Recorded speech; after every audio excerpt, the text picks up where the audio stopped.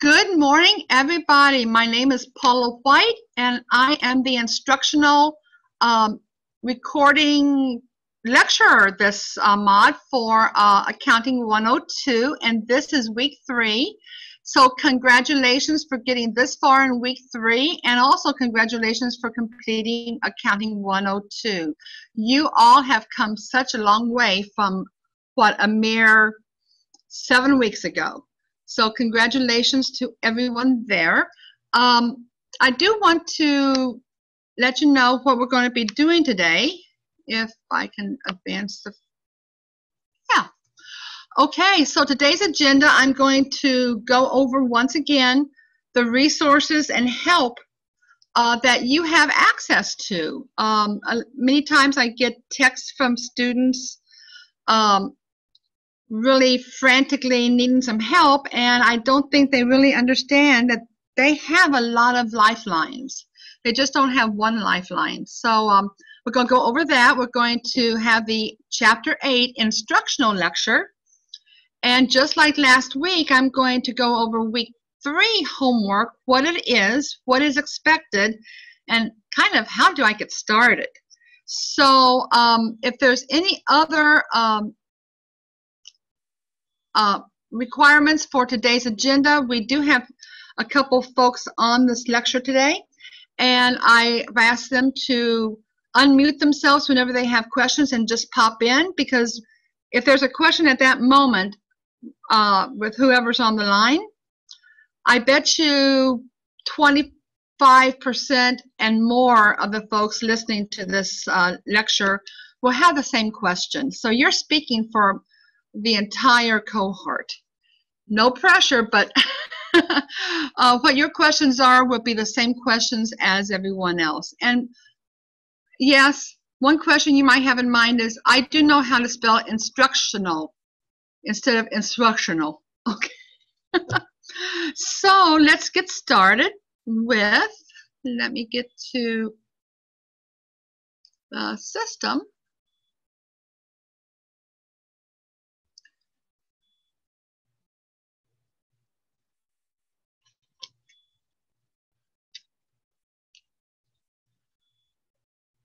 Okay, so I'm confused. Where do I get help? I don't know where to turn. I'm lonely. I'm totally lost.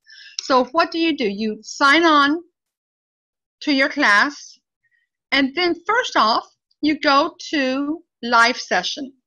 You click on live session,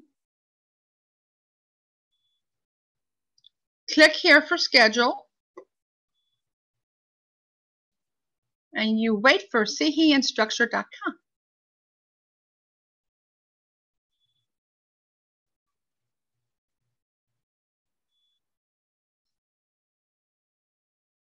And then you get a cup of coffee. Come on, cooperate. There we go. So this is your live session schedule. And I know you can read English as well as I do, but basically the first one is the instructional lecture, which is the one I am scheduled for this mod. Then you have these others time slots that the other instructors who are also teaching Accounting 102 are hosting, but they're not lecturing. They're not speaking to you like I'm speaking to you. They're sitting there waiting for you to call in and ask your questions. They are there as a support system. And they know their stuff. They are very good. And pretty much, maybe with maybe 2% of the words being different, what they say and how they say it will be pretty much exactly how your instructor will say it and express it. And sometimes it might be helpful to hear some other person speak it instead of your exact instructor. So don't worry about when my instructor is hosting one of these live sessions, because we're all there to help all the students and we're all quality.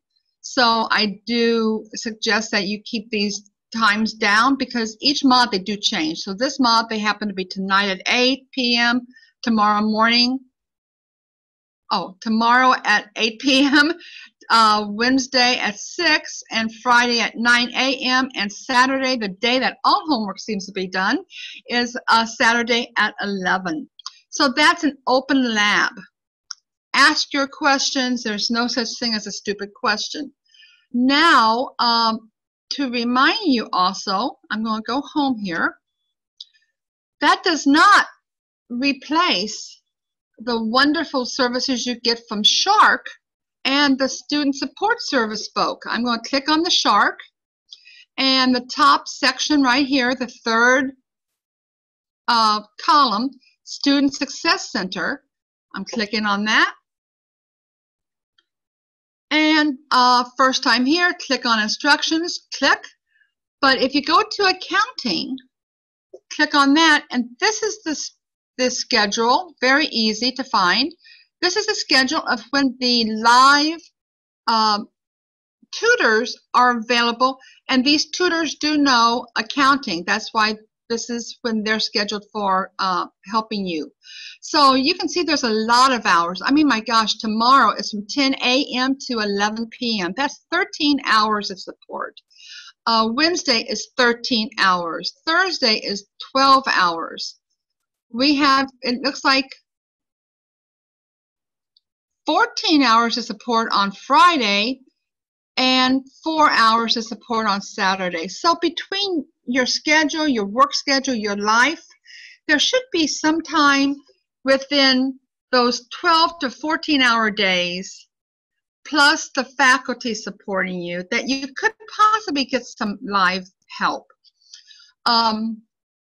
Also, not to be overshadowed, but you have some awesome resources. And I'm going to go to modules here.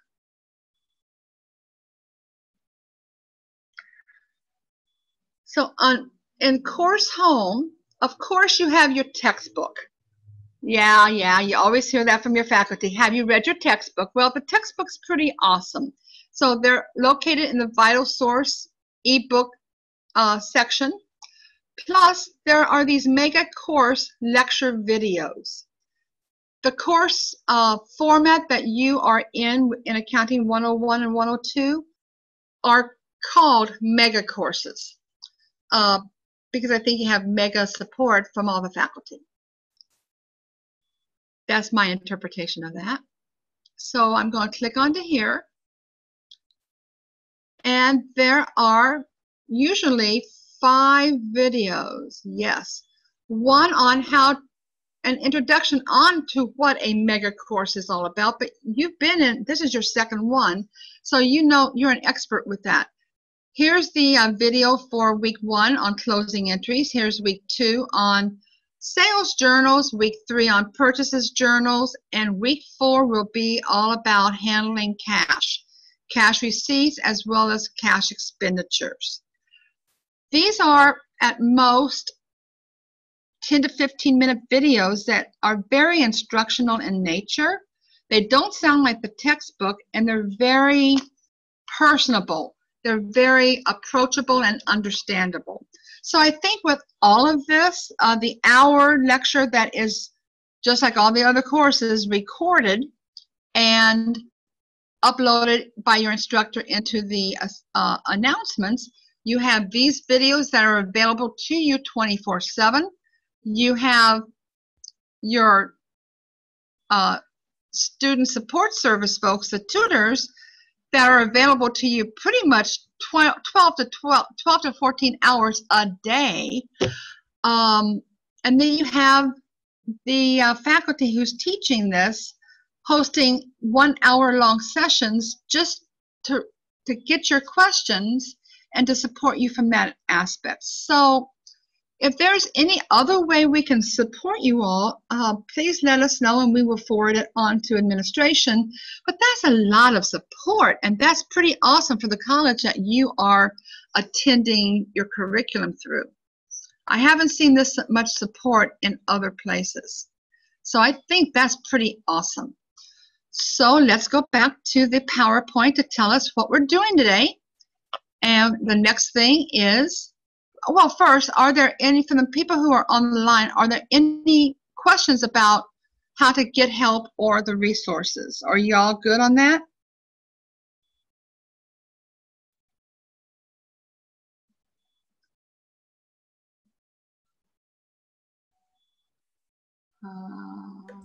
Yes, I am. Thank you. Okay, great. I was hoping silence was golden. Okay. Thank you for saying that. So let's go to the actual instructional lecture. And let me find them. Remember, week 1 was on closing entries, which was to set up your general ledger to be prepared for the next year of activity. Last week was on the sales journal. This week is on the purchases journal. So you're going to feel some similarities to it, but on the other side. Slideshow.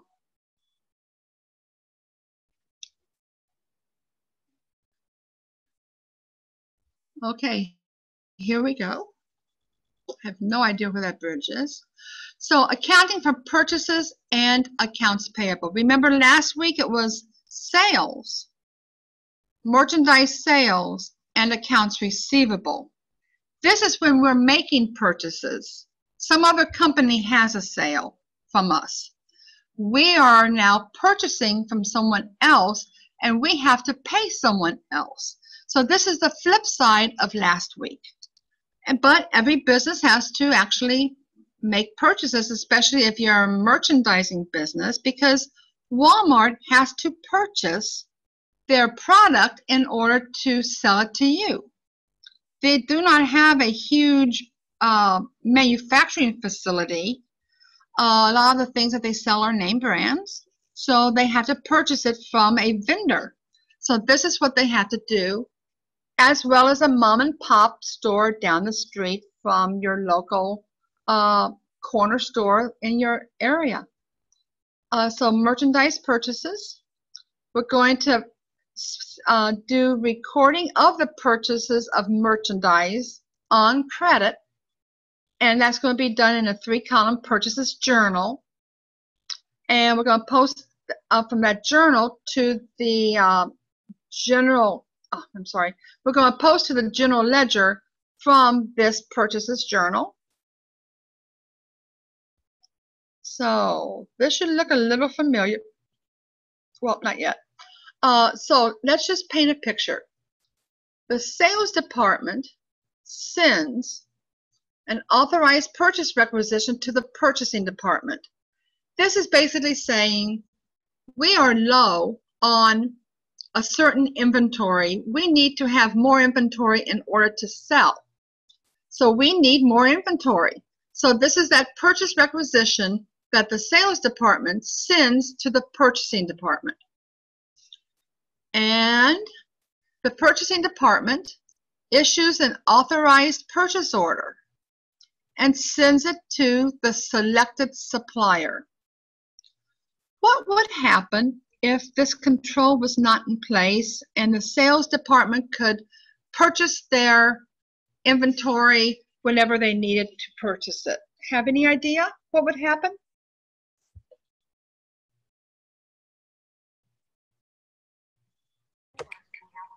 Someone could order supplies that wasn't needed or over-order supplies. Exactly. You could order a gross of cases of water, and I knew that we needed to order water, so I ordered them. So now we have 2 gross of cases of water, and we're oversupplied on water now, right? Right. And where would you order? Where would you place your order? Would you place it exactly the same place I would place my order? Probably not. Right. You would go to Walmart to order your water, and I would go to Office Depot, let's say, and order my water. But there might be a pricing difference. And we're going to learn a little bit later that when we buy a lot from one vendor, a lot of times we can get a discount, a quantity discount.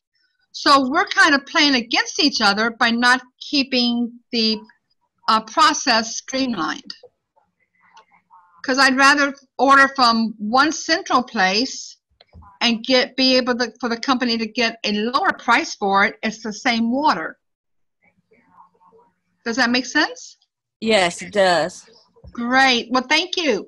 So the purchasing department issues the authorized purchase order and sends it to the selected supplier, not because they're control freaks, but because of controlling and making sure that we do not double order or order from someone whose price is higher and somehow plays against our getting a higher percentage of a discount. After we issue the purchase order, then the merchandise gets shipped to us. So we get a receiving report from our vendor, and that's prepared when the merchandise is received. So now we have pallets being delivered in our loading dock. We have it, and we have a receiving report that says so many cases of water has been received, and the receiving folks at our loading dock makes check marks going, yeah, we have 3 boxes there, we have 2 boxes here, and they at that point will make a notation if 1 box was missing. Then the accounting department gets involved because they receive the invoice from the vendor for payment, and they get copies of the purchase order from the purchasing department who made the purchase, and then they get this receiving report. So they get the information from the vendor, how much money they want to receive from us. Then we compare that to the purchase order that we actually ordered. Sometimes that's different. And then how much did we receive? Because sometimes we receive more product by mistake, but a lot of times the order is exactly 100% perfect, but sometimes they didn't have enough merchandise to ship to us at that time. So it was a short order because some of the product is on back order. Have you ever heard the term back order?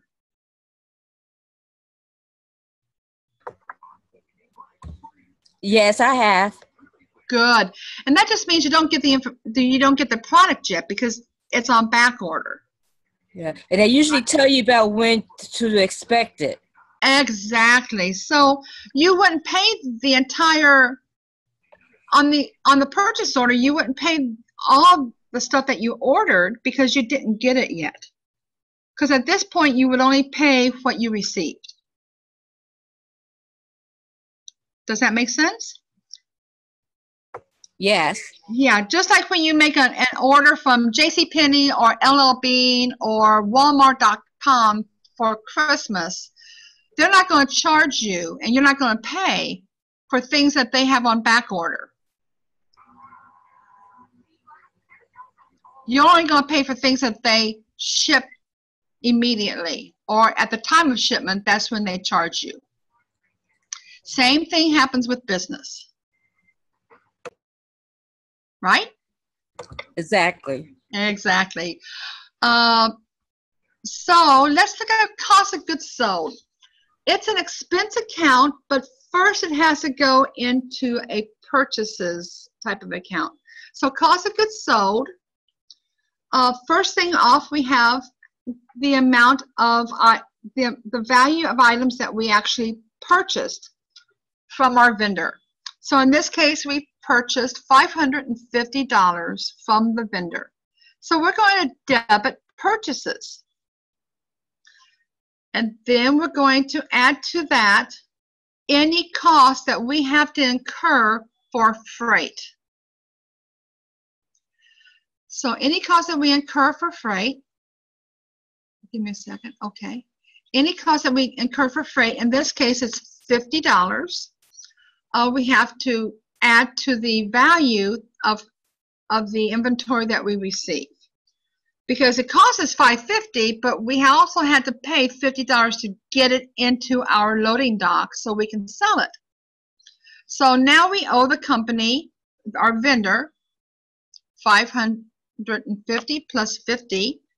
We owe, through an accounts payable account, $600. So this becomes our journal entry. $550 to purchases. Freight in is $50. And accounts payable is a credit of $600. So we owe the vendor $600.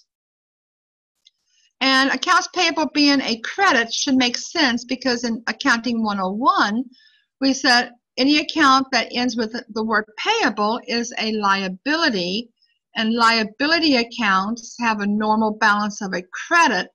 So to increase a liability, you would credit the liability account. So we're going to credit the liability account by $600, and then we have to debit purchases and freight in.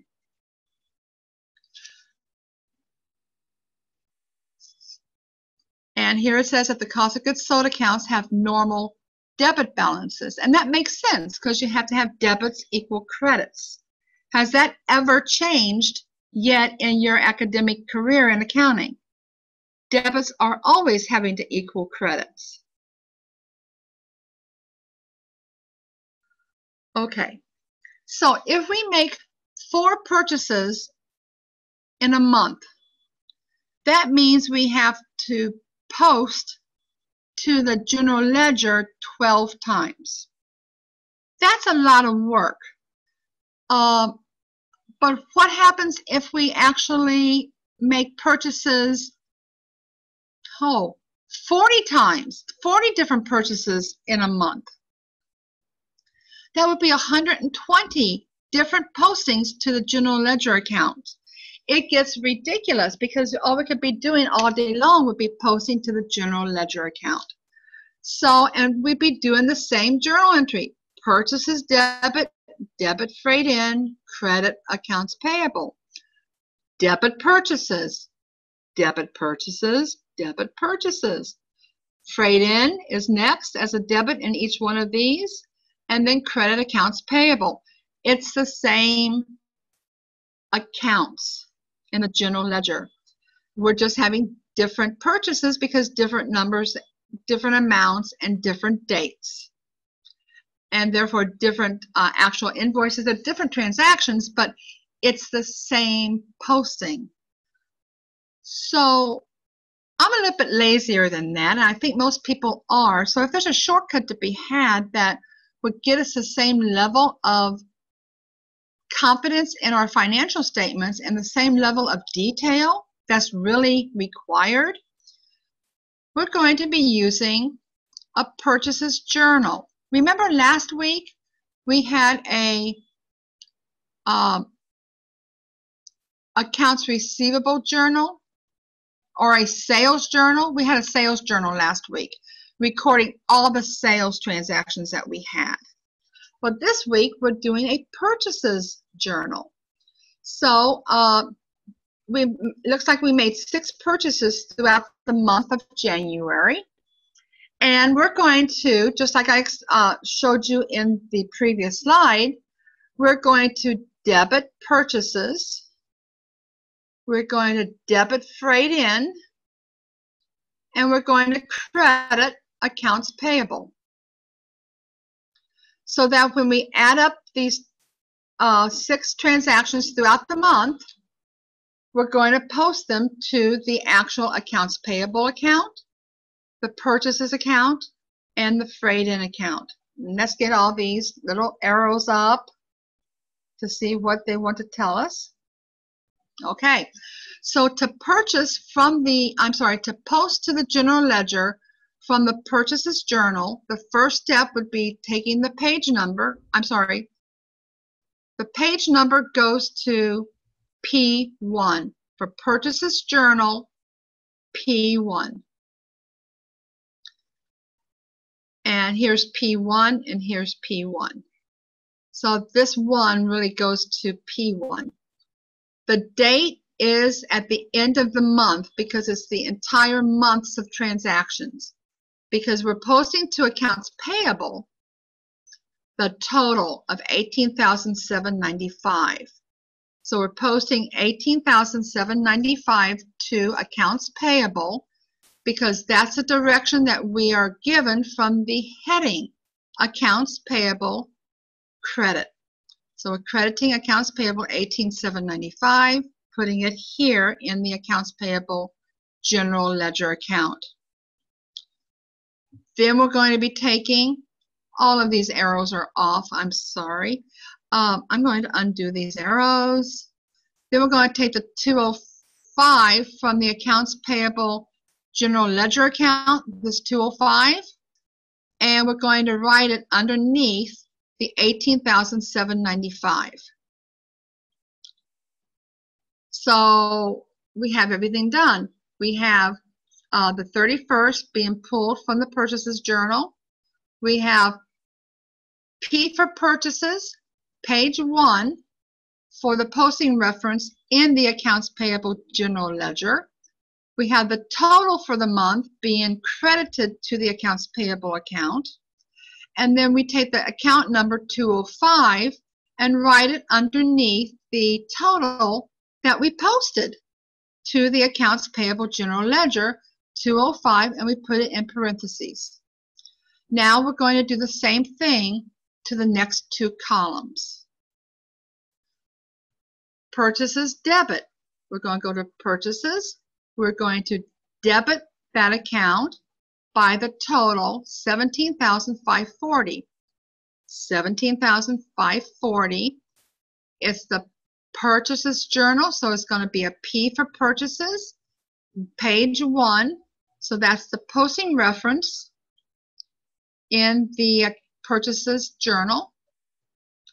Then we're going to take the account number 501 and put it underneath the subtotal of the purchases transactions that we posted. We posted 17,540, so right below it we're going to put account 501. So that column has been taken care of. And guess what? We're going to do this exact same thing with the freight in debit account. The date, January 31st, P1 for purchases journal, page 1. We're going to debit the total, $12.55. We're going to pick off the account number for that general ledger account and write it underneath the total that we posted to it, account 502. So does this slide make sense to the folks that are on right now? Yes. Yes, it does. Great. Does it kind of feel similar to last week? Yes. That makes it very easier to similar to understand. last week. What? Makes it easier to understand from last week. Yeah, you did most of the learning last week as to why we're trying to save you some work. And this week it's the same thing, except it's a purchases journal. I don't know about you, but if I have a lot of things to post manually to a general ledger, I'm human, so sometimes I write down the wrong numbers, and then nothing works because everything is not in balance. My debits no longer equal my credits, and I have a big mess. I'm sure that doesn't happen to you, but this helps. I'm sure this helps. If you minimize the level of detail that you have to post, it minimizes your chance for human error. And it makes it easier to find the error too. Exactly, because you have less things to look for. Perfect. Okay, so let's move on. Thank you for participating on the call today. It's so much better to talk to someone.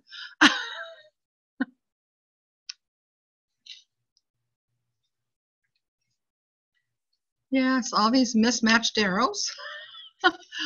Okay, so now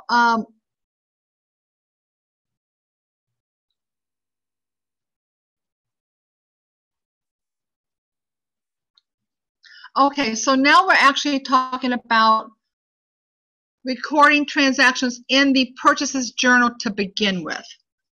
That assumes that this is blank and we had to start from scratch, or we had to continue on with current month. So that's where we're going with this slide. So first thing you do on the purchases journal is to write down the date, the supplier's name, the invoice from that supplier, because they want you to pay them a certain amount. the date of the invoice, and terms. We're going to talk about terms in the next slide or two.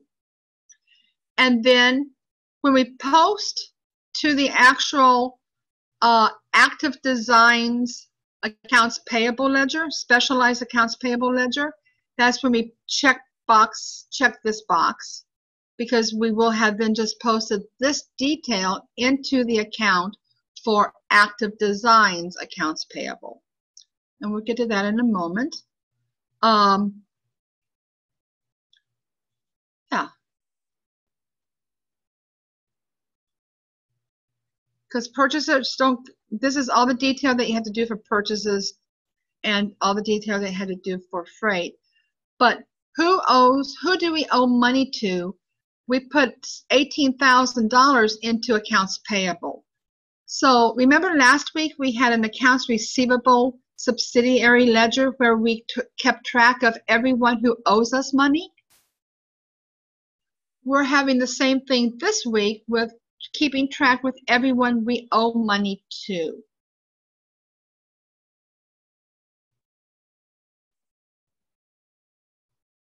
Oh, let's get,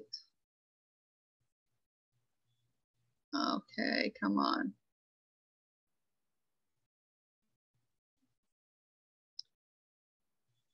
Okay, well, we'll get there. And I will show you your actual, so remember last week you had the, an account, it was called Accounts Receivable Ledger, where every account on the accounts receivable ledger was every one of your customers you extended credit to. Well, this subject, you're going to have an accounts payable subsidiary ledger, and it was going to have everyone who extended credit to you and that you owe money to. So Active Designs will have 2008-65 credited to that accounts payable subsidiary ledger account called Active Designs. But we're going to see that, and I can guarantee you we'll see that when I go over the homework, what's expected and how it's going to look for you all. So example of credit terms. So you buy something and you're the company and you purchased it from a new vendor for you, and the terms are called net 30. So you pay us within 30 days.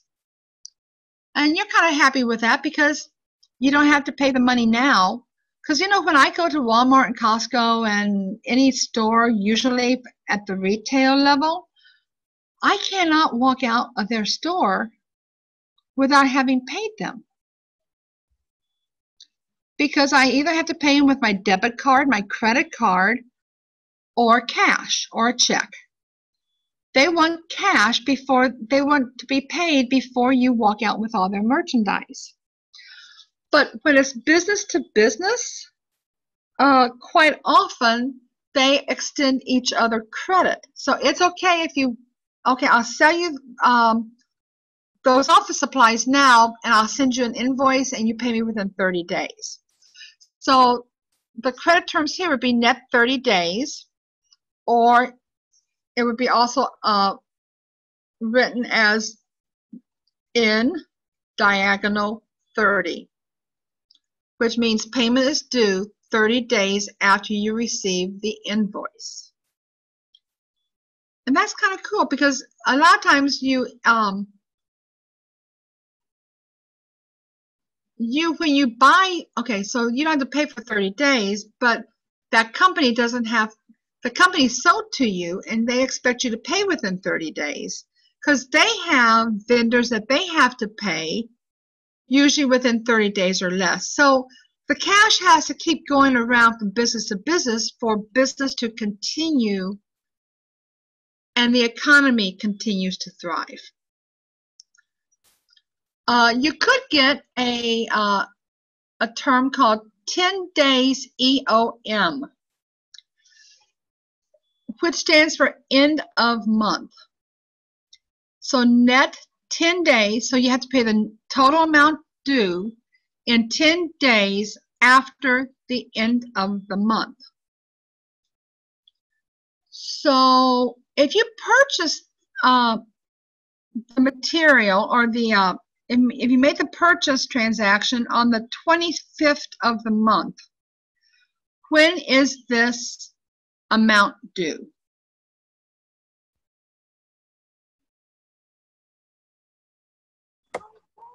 So if it says net 10 days at end of the month, and it's 30 days in the month, so you have 10 days into the next month to pay it. Exactly. So it's due on the 10th of in this month. This is August. So if we paid it, if we bought it today, which I think is the 24th. Today's August 24th. So we purchased it today. We needed to pay for this on the 10th of September, which is only 17 days from now. However, if we had purchased it on August 1st, when would it be due?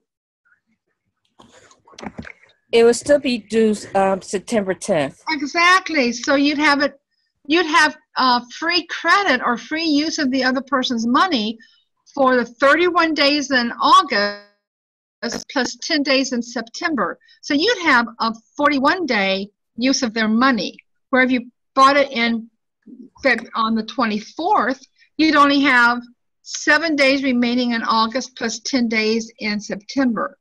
So 41 days of free credit versus 17. I'd rather go 41, wouldn't you? Yes, definitely. Yeah. So I don't see that. In fact, I've never quite seen the net 10 days EOM in my work as a CPA in industry, but I do know it's out there. But it's just something to think through. You have to really be critically thinking when you see these terms. So if you see N10 EOM is net 10 days after the end of the month. So if you bought it on the 30th of the month, you only have 10 days to pay it. If you buy it the next day on the 1st of the month, you have 40 days to pay it. I'd rather buy things on the 1st of the month with those credit terms. Now what is very common, and I've seen this a lot, is 210 net 30, which is 2 diagonal 10 comma in diagonal 30. This means if you pay within 10 days of receiving the invoice, you're going to just pay us 98% of the amount due. Else, if you can't pay us in 10 days, pay us the entire amount, the net amount, in 30 days. So if you buy it on the 1st, 2nd, 3rd, 4th, 5th, 28th, 29th, or 30th, it doesn't matter. When you receive the invoice, the date on that invoice, if you pay within 10 days of that date, you get 2% off. So just pay 98% of the amount due. If you can't make that payment date, then pay 100% 30 days from the invoice date. Now, I have seen this to be 1%, 110 net 30. I've seen 1.5 10 net 30.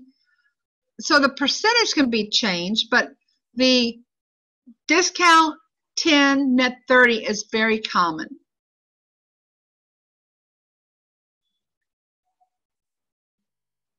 And that's 3 of the main examples of credit terms, but in real industry, I've seen the 1st and 3rd quite a lot. I've never seen the center one, but there should be some specialized industries that is important in. Maybe some manufacturing industries, because it's important to know how many sales you have at the beginning of the month, because that encourages people to make their sales or their purchases from you at the very beginning of the month, because it helps your business cycle better. So I would imagine that would be more appropriate for production type companies.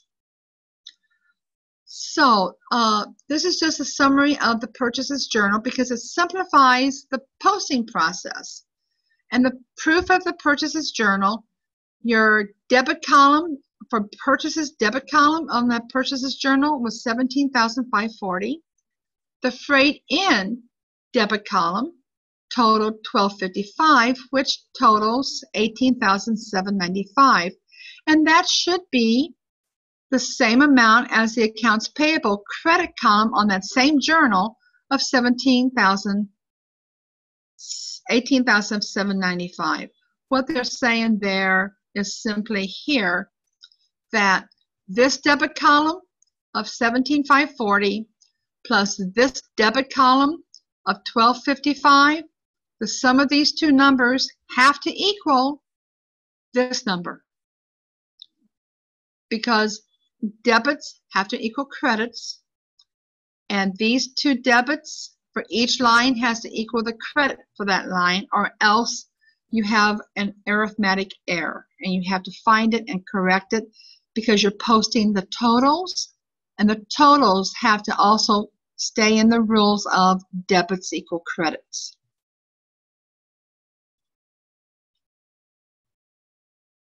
Yay, debits equal credits. So there are 7 steps to post from the purchases journal to the general ledger. First, you locate the accounts payable ledger account, enter the date, enter the posting reference, enter the amount from the accounts payable credit column in the purchases journal in the credit column of the accounts payable ledger account. Compute the new balance, and in the purchases journal, enter the accounts payable ledger account number under the column total. I know you can read, and then it's almost rinse and repeat, right? Repeat the steps for the purchases debit and the freight in debit. We're going to see this live in your homework example. So why are we even fooling with a purchases journal? Because we could do the same thing and post the exact. We could put everything into the general ledger, the general journal, and post from the general journal, just like we did in Accounting 101. But what's the advantages of using these purchases journal? I think we had the conversation earlier, but it also allows for division of accounting work amongst the different employees. It strengthens the audit trail and weakens your ability to have human error. It records all credit purchases in one place. So now we're going to deal with accounts payable. So we're going to post the credit purchases from the purchases journal to the accounts payable subsidiary ledger, just like we did to the accounts receivable ledger last week. And last week we had sales returns and allowances. Well, guess what? If we don't like what we purchased, we can return them and have returns and allowances on purchases also. So we're going to record those into the general journal and post them to the accounts payable subsidiary ledger. And then just like last week in the homework, we had a schedule of accounts receivable. This week we're going to have a schedule of accounts payable showing exactly the total amount of how much we owe to each one of our vendors, and the total of that schedule has to equal your general ledger account. And then compute the net delivered cost of purchases. Okay. So now we already posted the subtotals. The totals we already posted to the ledger, and I know so because the account numbers are underneath them. That tells me that they've been posted. Now we have to deal with the details. We're going to take the date and actually put the date here because this is International Sportsman. We purchased $600 from them, $550 for purchases and $50 for freight, but we owe them $600. This is the International Sportsman Accounts Payable Ledger. So International Sportsman, this is their actual ledger page for accounts payable for their own account in your accounting system. So we bring down the date, we bring down the invoice number, and the date, the invoice date. I would probably have put this as 1/22/13 and instead of 1/23/13. And purchases journal begins with a P. Page 1 is where this $600 resides. So for cross-references purposes, we have to put P1 in the posting reference. And we're going to credit accounts payable, which this is the International Sportsman accounts payable. This is their transaction. We're going to credit their account by $600. So their beginning balance before this transaction was $1,600. Credit. We now have added $600 credit to there. So now their balance is $2,200 credit. And I'm going to continue on, and I'm going to still invite people to pop in if they have questions throughout my process here. Now we have a purchase return. Somehow we didn't like it. A purchase return is a return on unsatisfactory goods previously purchased for resale. We didn't like the color. We ordered turquoise and it came navy blue. Our customers want turquoise. It's the turquoise city. I don't know. Turquoise is the hot color of the season, not navy blue. We ordered turquoise. I have it on my purchase order, turquoise. I opened the box and it was navy blue. That's a return of unsatisfactory goods. Or the quality of the goods is substandard because all the shirts were falling apart at the seams. If we sold that to our customers would be mad at us and we would have a lot of returns. Sorry, I didn't like the color. So posting, how do we do that? We're going to post. Hold on.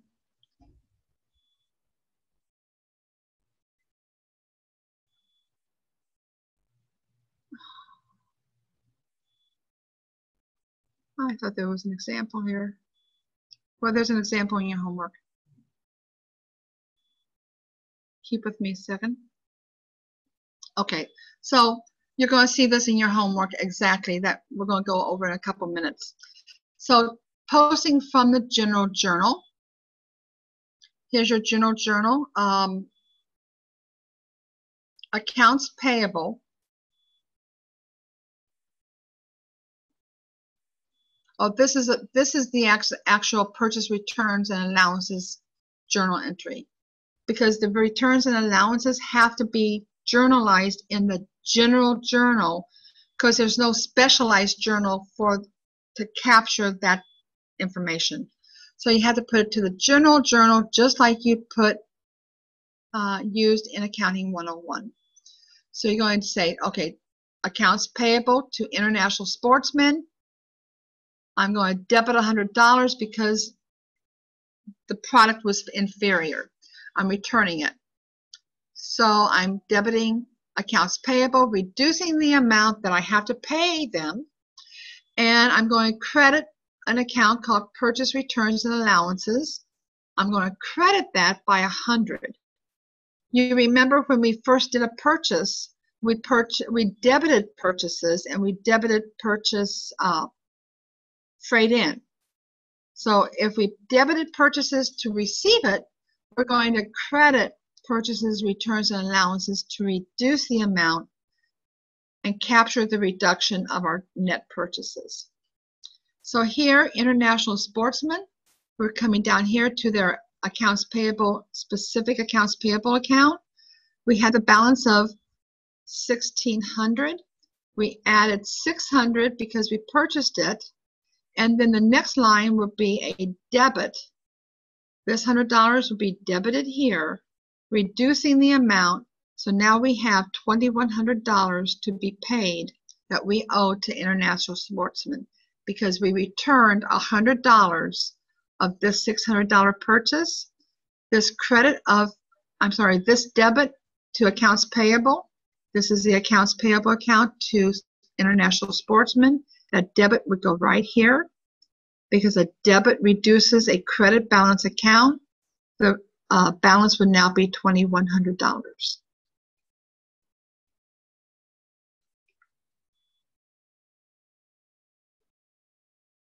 So at the end of your process, you're going to prepare a schedule of accounts payable. And that's simply putting a heading on it and writing down the names of everyone you owe, all the companies you owe, and how much at the end of the month you owe them. And that totals $20,245. Your accounts payable account, remember we had a beginning balance, then we had a journal entry for the sales returns, the purchase returns and allowance. We debited accounts payable by $100, and then we credited from the purchases journal. We credited all of our purchases for the entire month, which was $18,795. So $10,800 minus a debit will get you a credit balance of $10,700 plus an additional credit of $18,795 increases the balance up to $29,495. The $29,495 credit balance minus a payment you paid off $9,250. This will be the cash payment journal, which we will go into next week. So we paid down our accounts payable by $9,250. So now we owe $20,245. This balance in this account has to equal the sum of the detail by company, by vendor. The total here, $20,245, has to equal the total here. If it doesn't, you have to find it. You can't budget. Yes, it needs to be circled. Okay, so what is the net delivered cost of purchases for our sporting goods company? Well, it's our purchases plus our freight in, and that's the $18,795. That's the number we've been working with throughout this entire lecture, minus our purchase returns and allowances of $100. So our net delivered cost of purchases is $18,695. And I believe that's the end, or that's soon to be the end. Effective systems have the following controls in place. You know, we always talk about controls in our discussion forums. Well, here, all purchases should be made only after proper authorization has been given in writing. Goods should be carefully checked when received. They should then be compared with the purchase order and with the invoice received from the supplier. The purchase order, receiving report, and invoice should be checked to confirm that the information reflected on all of those documents are in agreement. And then computations on the invoice should be checked for accuracy. You'd be amazed. Sometimes I've seen invoices from companies with my clients that they receive invoices that have addition errors to them. And the authorization for payment should be made by someone other than the person who ordered the goods, and that authorization should be given only after everything's been verified, and someone else should write the check. Pre-numbered forms should be used for the purchase requisition, purchase orders, and checks, and ever so often the numbers of the documents issued should be verified to make sure that all the forms can be accounted for. So now we're experts in accounts payable and purchases journal. Now I'm sure your question is, what about my homework? So let's go to the homework and let's see how it looks to you initially. Have I put you ladies to sleep yet? Uh-oh. No, not yet. You got me nervous. Okay, so this is a cool part. What do we have to do for our homework? Week 3 assignment. My gosh, it's already week 3. Can you imagine that? Okay, we have a new computer sales promotion. Hopes to bring in more cash customers to your store for February. And we have this template, so I'm going to just click on the template, pull it down. There it goes. And let's see what other information we have. We recognize the importance of properly tracking receivables. You also recognize the need to create an accounts payable subsidiary ledger. And we deal with 2 vendors, Elite Computing and Simon Supply. And then they've given us some transactions. We purchase merchandise, purchase merchandise, purchase merchandise, purchase supplies, and we return some merchandise purchased. So that's our future right here, and you're supposed to basically work with the template to make sure that each transaction is appropriately in the journal and make necessary posts. So let's just look at the what we have to work with here.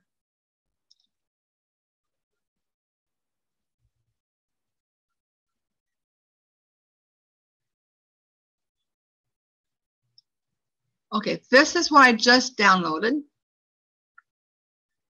And you see we have the purchases journal, which we discussed earlier today. And then we have the general journal, which has 2 transactions in it from the problem. And that's under the journals tab. Under the ledgers, we have the general ledger for the appropriate accounts. We don't have a complete general ledger, but we have supplies and accounts payable and purchases, freight in, purchase returns, and allowances. So that's the general ledger accounts that we're dealing with, accounts payable. And then we move over to the accounts payable ledger, and this is Elite Computing, one company we're buying merchandise from, and we owe money to. Right now, at the beginning of this process, we owe him $5,500.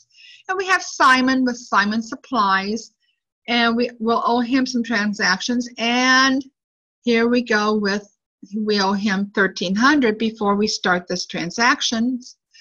Then let's just go down, and here's the schedule of accounts payable, which will be where we list off and have a total. And does this total equal to the general ledger?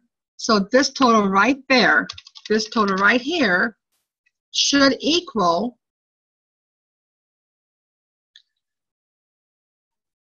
accounts payable, this number right here. Those 2 should equal. So let's see what it looks like, because I kind of took the solution, but I put different numbers in. So this is what the solution will look like, but you'll have different numbers. So you just can't pull exactly what I have here because all the numbers are different. But I think it's a good way to see how it flows. In the purchases journal, you'll have 3 transactions. And you notice that every yellow space is pretty much filled in. So you have 3 transactions where you purchased merchandise.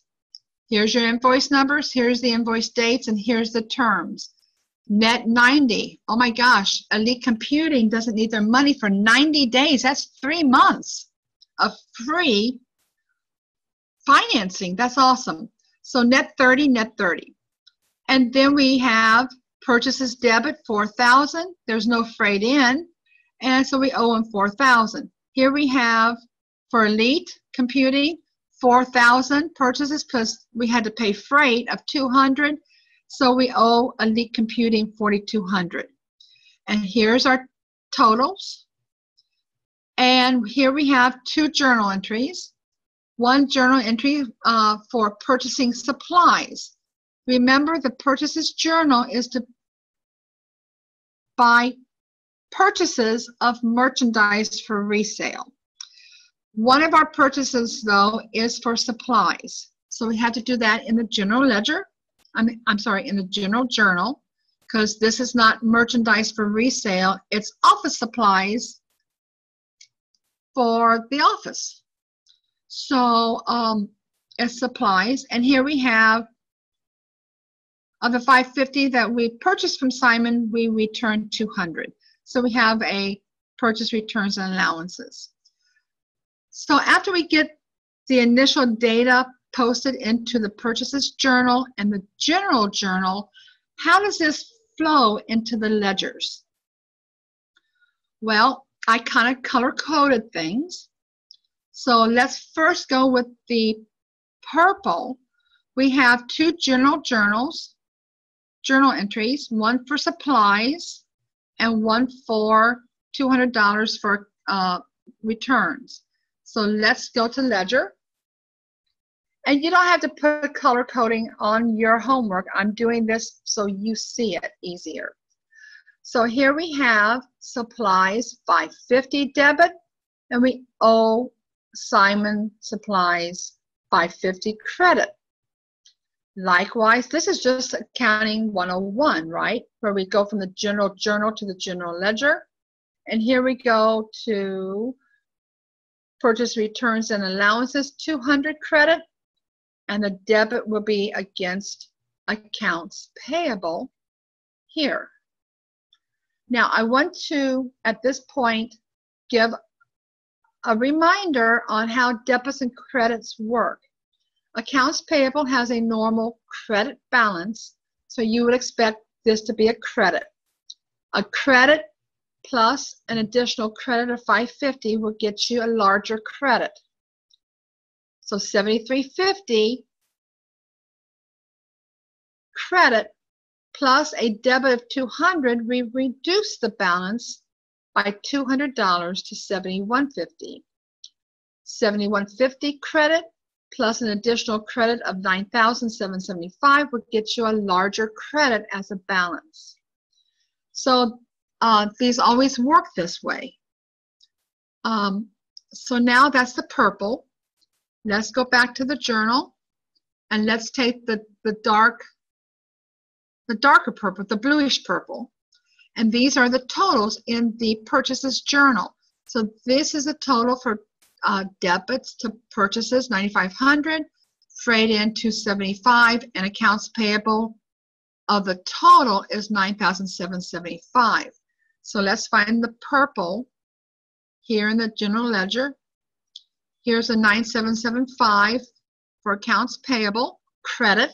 Now we have two debits. One would be the $9,500 for purchases, and the freight in would be the $275.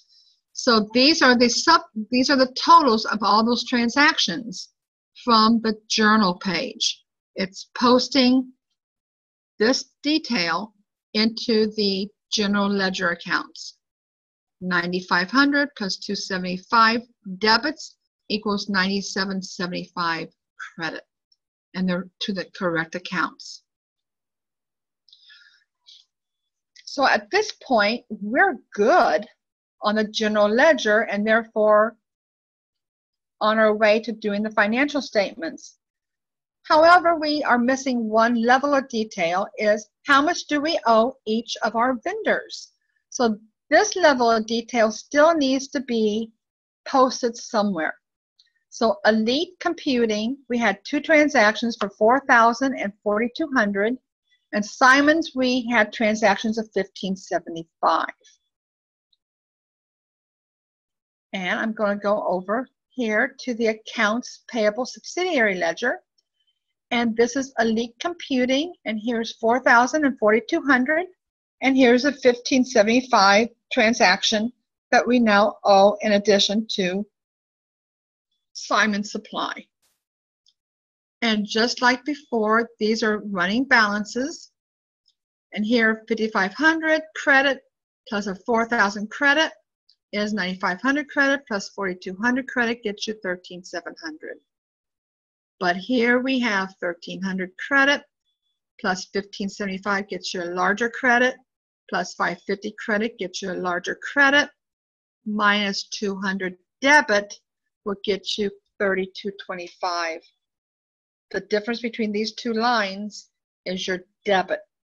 So on accounts payable, if it has a credit balance, because accounts payable should have a credit balance, credit additions to that balance should increase the balance and debit should decrease the balance. Just the opposite with debit balances. And then we come down here and say, remember the 13,700 and the 3225? Well, we have elite computing and we write 13,700 plus Simon Supplies, 3225, and we add those together to get 16,925. And does this equal accounts payable ledger balance of 16,925? I think in this case it does. So we captured everything and everything was in its right place. From the two who's on right now, are there any questions?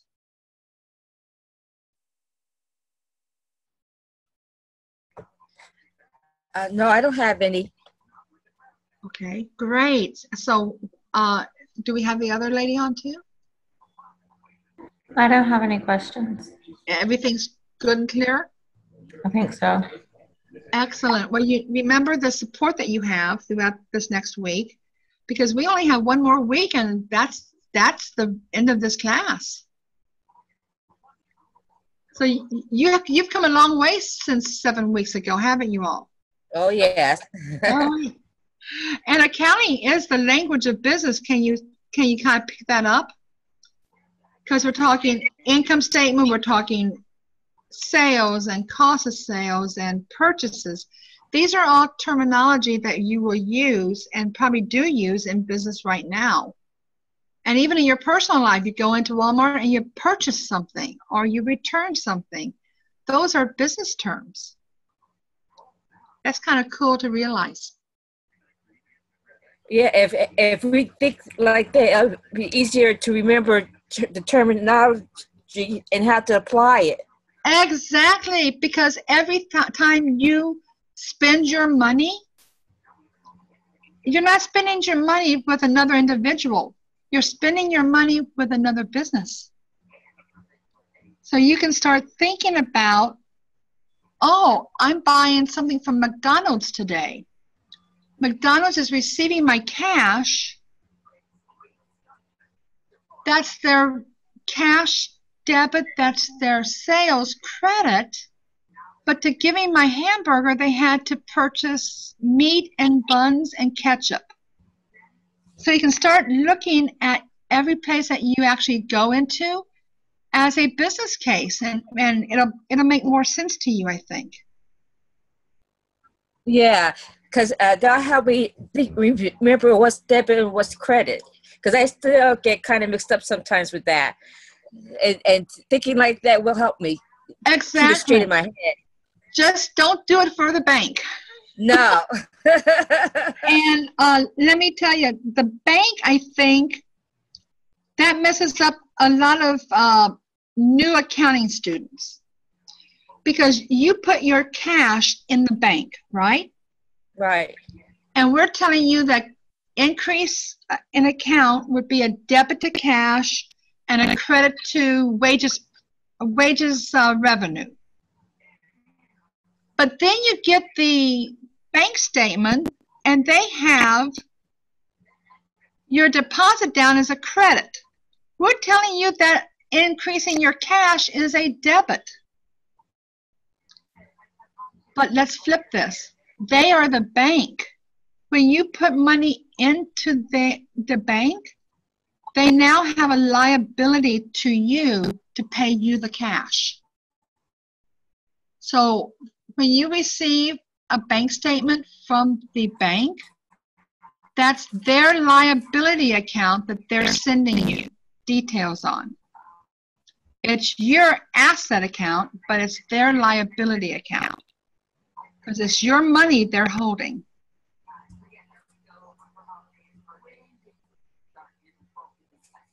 That makes sense.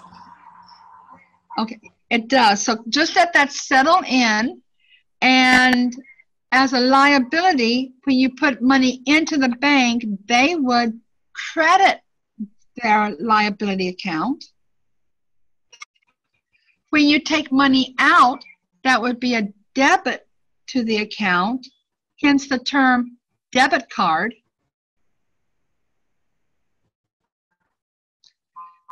And if you have bank service fees or any such things that would reduce the balance of your bank statement, then those would be debit. So we've been trained by the banks unknowingly that debits are bad, credits are good, and that money gets increased with credits. It's really the liability because that's in their ledger that your account sits. So think through that for next week. And if you have questions, let me know. I'd be glad to get, because I think that's a major source of why people have debits and credit issues or confusions. Is because they look at their bank statements, and we've been conditioned all our lives on how a liability account is, but it's our cash account.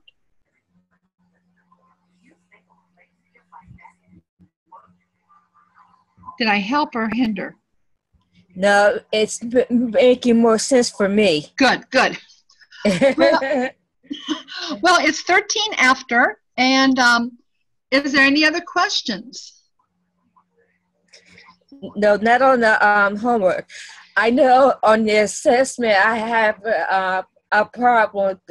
I'm trying to figure it out on my own again, but if I still can't figure out how to, look at it, I'll contact you. Oh, that's not a problem. And if I teach other places, and sometimes I'm not available, but contact me, and if not, go directly to the other two sources for live help. Yeah. Okay. All right. Thanks. And I'll be glad to help you if I can get to the phone. Okay. Well, I'll probably go to one of the other sessions and bring it up there so we can go through it step by step. Excellent. Okay, great. Well, you take care, and I'll see you next week. Okay. Thank you so much. Okay. Bye. Bye. Thank Bye. you. Okay, you're welcome. Are you good too? Yes. Okay. Take care. Bye-bye.